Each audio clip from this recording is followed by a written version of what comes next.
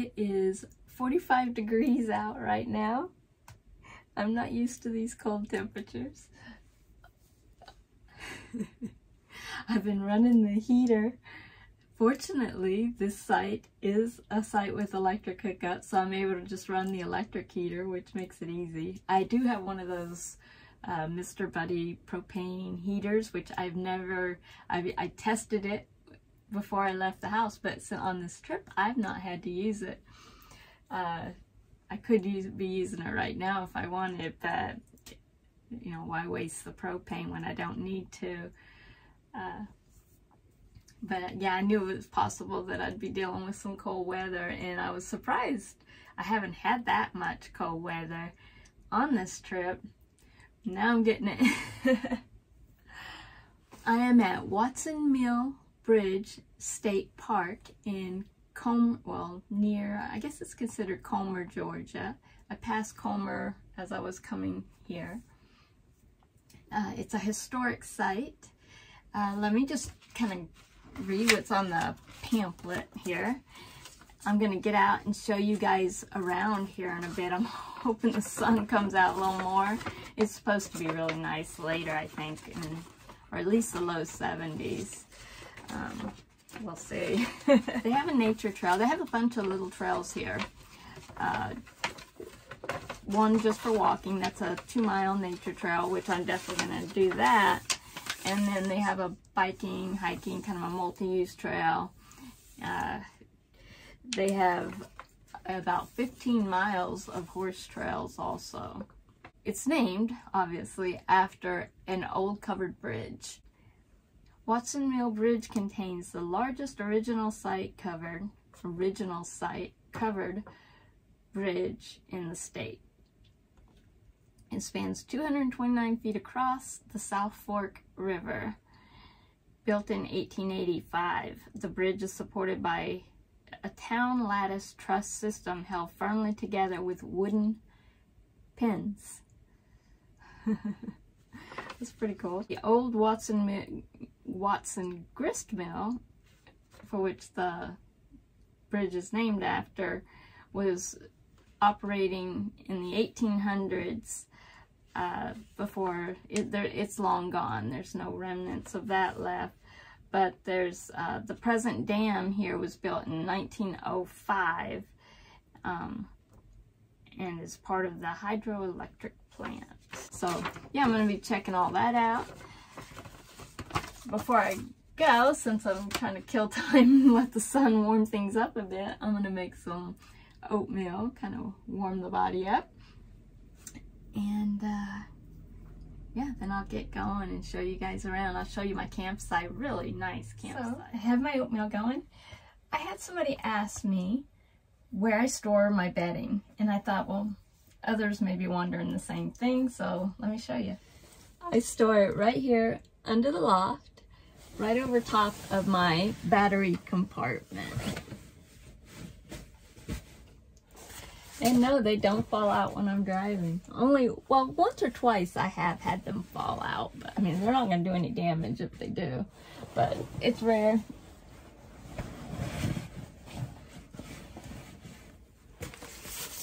And for bedding, I have a couple sleeping bags, but I usually just use the one, which is actually a quilt, backpacking quilt. A flat sheet pillow, and I have a flannel liner that I use when I need it. But yeah, just stores right there. I usually stick my pajamas in there also, so it's all together. These cold temperatures are a reminder that it's almost time for me to head back to Southwest Florida. I've been slowly inching my way south, but I just have one more campground after this I'm going to be staying at, and then I'm heading back. Should be nice. Enjoy the holidays. I think the temperature, gosh, I know it's quite a bit warmer there right now. So usually around the holidays, temperatures are really nice there. We do get a few cold spells you know, rarely does it reach freezing, but we get some temperatures where we'll have 40-degree mornings. Usually like around January, late December, January, we'll start seeing, maybe even early February sometimes, we'll see some temperatures like that. But big difference. All right, let's do this. Get the circulation going. I'm pretty sure there's a trailhead right up here as you come into the campground. So it's just 3/4 mile to the visitor center and covered bridge. Now this makes like a loop. So, or actually, yeah, it's like a loop, I think. I'll show you guys the map here in a little bit. And I think when I get to a portion of this trail, I can actually spur off a little bit and go to the right, see some other things, and then head back toward where it spurs again. All right, let's go this way.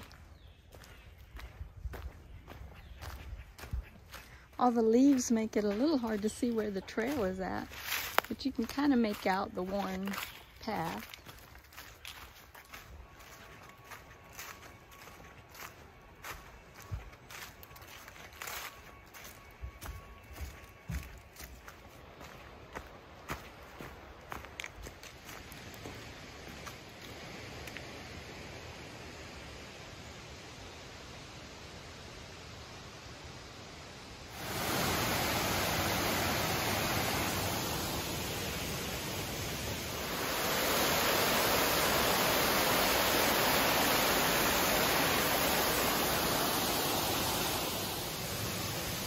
Says the ruins below this small dam is all that is left of the old hydroelectric plants that supplied energy to the local textile milling industry for nearly 50 years.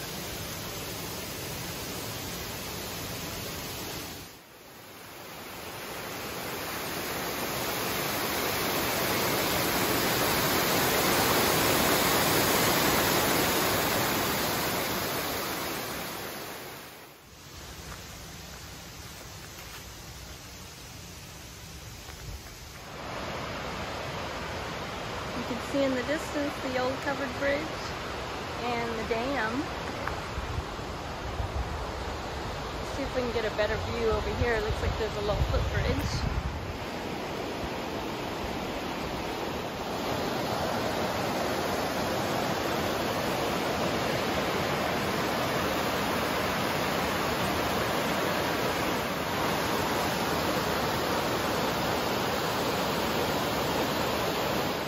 Warming up.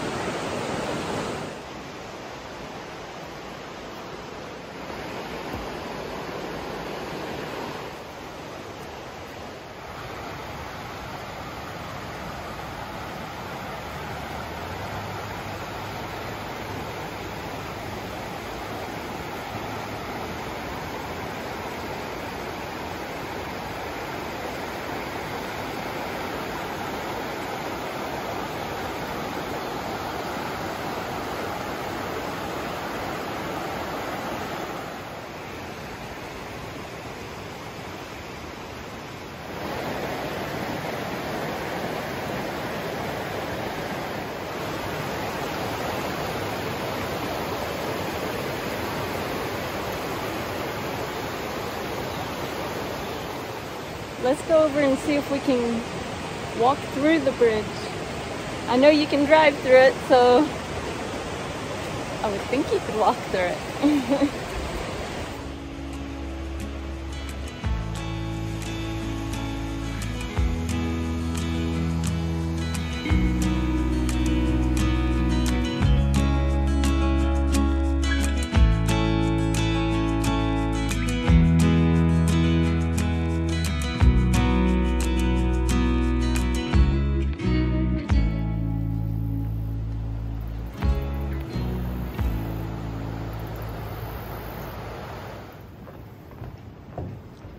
Very cool.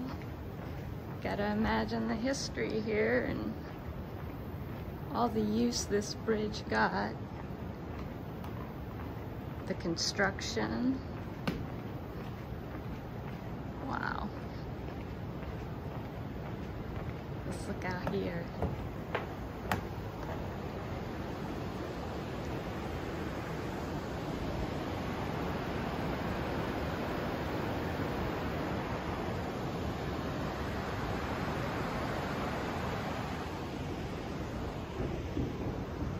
Here comes a car.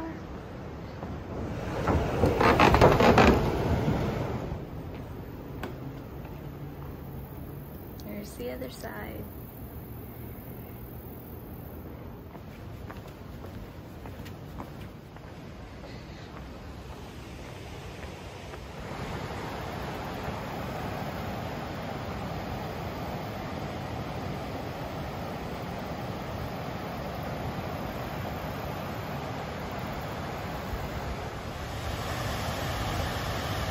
So I'm on the other side of this river now, and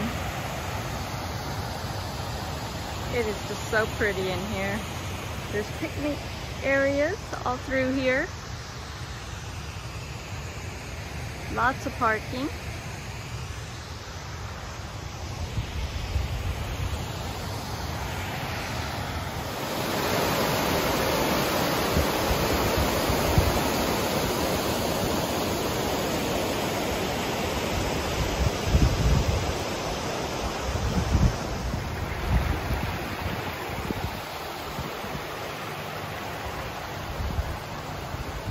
I just love this little state park.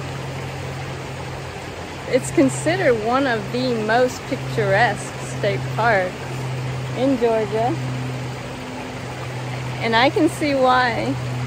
There's just so many great vantage points along here. I kind of lost track of which trails are which, but I'll go through the map and try to discern that. I think this is the South Fork Trail that I'm right adjacent to right now. And I think it crosses where we saw the sluway. I'm not sure. But yeah, this is beautiful, and I love that you can come out here and get right up close to the water.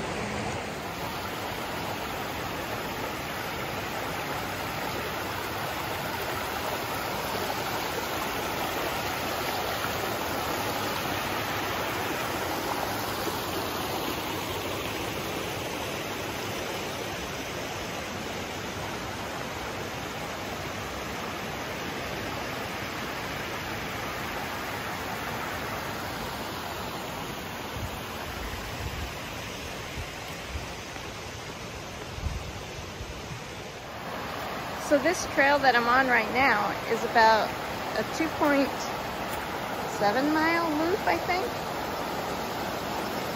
And so I'm probably just gonna wander around by the river here. And when it starts to break away from the river, I'll probably head back toward the direction I came. What a beautiful little river. The South Fork River.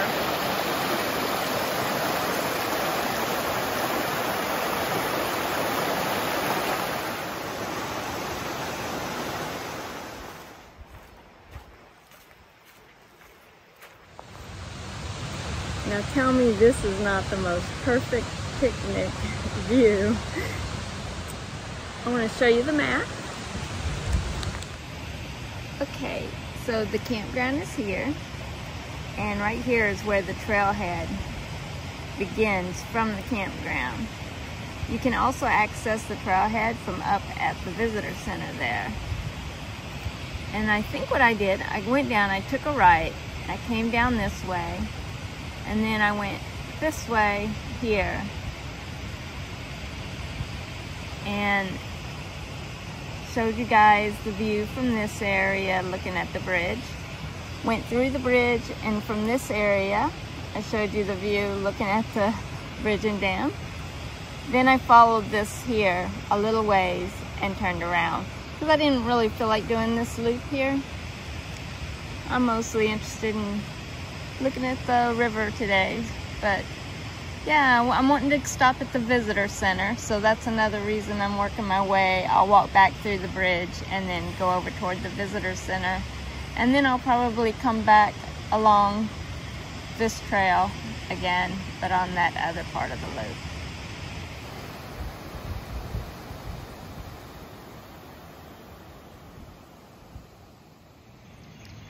A word of warning, when you're coming to stay at this park,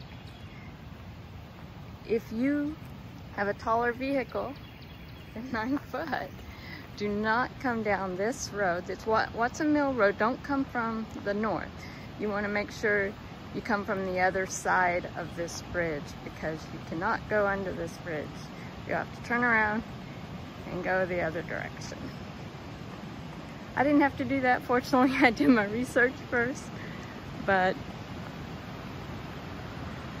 it would have been a pain to have to go back around. Fortunately, lots of places you can turn around.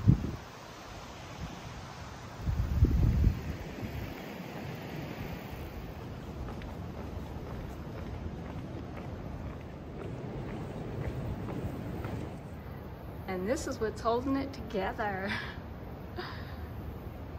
Pegs. Wooden pegs. Very cool. Now the visitor center is right up here on the hill, and that's where you check in when you're camping.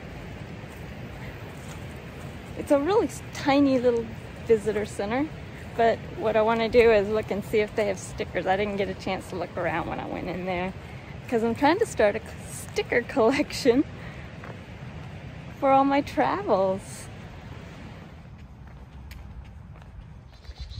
I got a sticker. They really didn't have much in there. They had a couple t-shirts, 2 types of stickers, and some patches, and I think a metal pen, you know, like that you stick on your clothes or backpack or whatever. So it's a really tiny place. I felt self-conscious of videoing in there. It's mainly just for checking in. Yeah, I'm gonna head back to camp and make some lunch, or maybe I'll just get a snack. I don't know what yet. And there's my campsite, site number 6.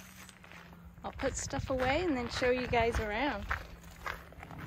So I always start by showing you guys the view from the door of my van, because that's what I'm always looking at the most when I'm in the van.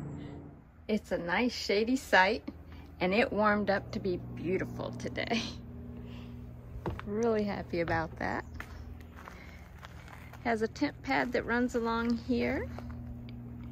It's a pull-through site. That's looking out toward the back.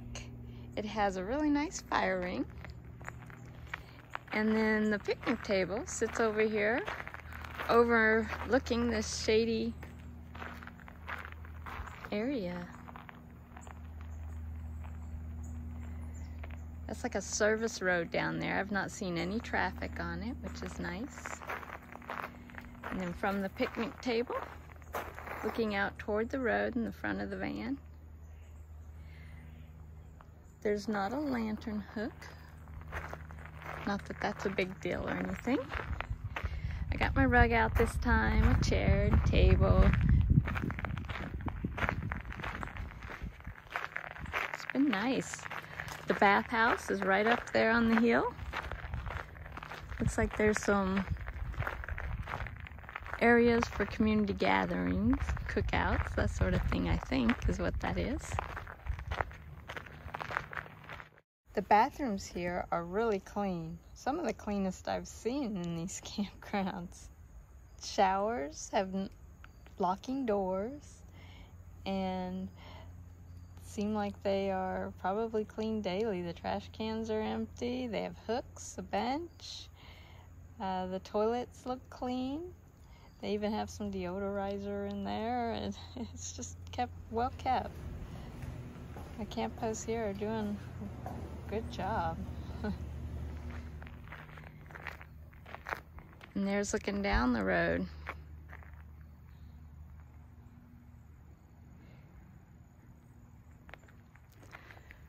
It has electric hookup and water. So that is my site.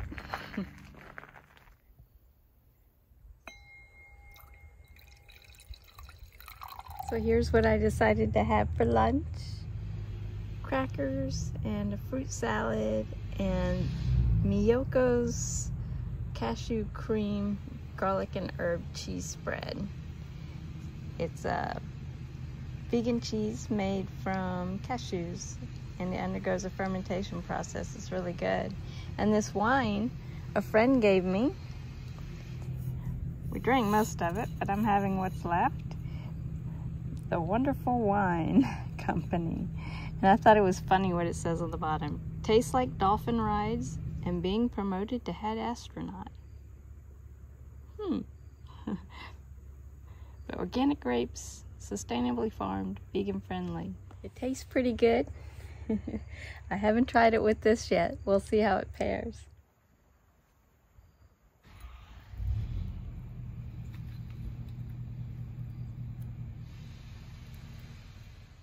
This is the life.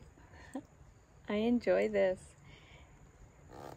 I spend just enough time on the road and then I'm ready to go back for a little while and get back out again and do some more traveling.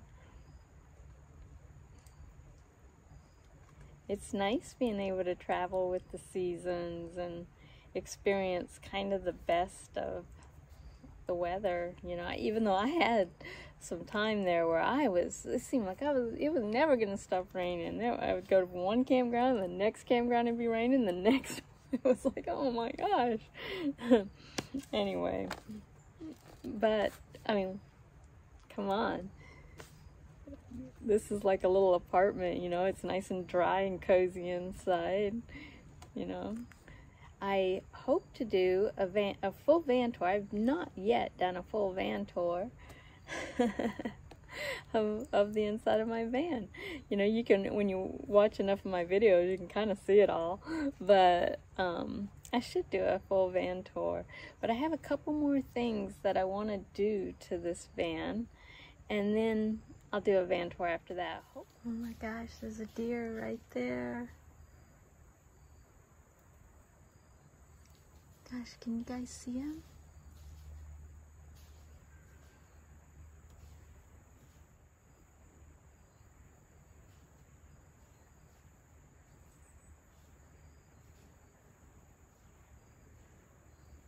Well, that lunch kind of messed with my appetite and I wasn't hungry at dinner time, but now I'm getting hungry, so I'm just gonna make something quick. I think I'm gonna cook some, because it's easy cleanup, cook some broccoli in the Instant Pot, put it over some pasta, add a sauce. Yeah, come on. Oh well. It's that'll help warm it up in here because the temperature is dropping now that it's almost dark. The good thing is I already have camp packed up outside, so because I want to leave early in the morning.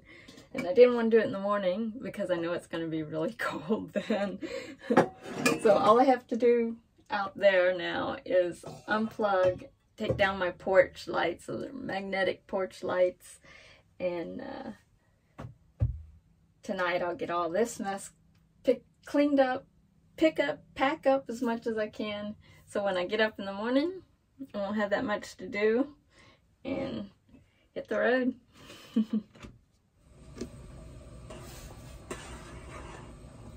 So my pasta's almost done. I'm gonna get the broccoli started in the Instant Pot. And for frozen broccoli, all you have to do is bring it up to pressure. Put it on high pressure and set it to 0. Then I release it right away once it's up to pressure and it's cooked perfectly. And so cleanup is easy. It's just pour it off, wipe it out, stash it away. Just have to drain the pasta when it's done, and then I'm gonna saute up a little garlic and lemon and add pepper in olive oil and pepper, salt, probably more salt. I already salted the water that the pasta's in.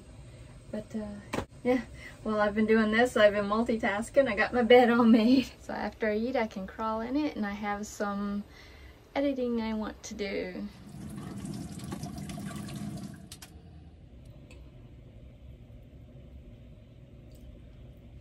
Well, I'm about to call it a night. If you made it this far, thank you for watching and coming along with me on my day. Tomorrow morning I'm leaving early, so I want to get a good night's sleep.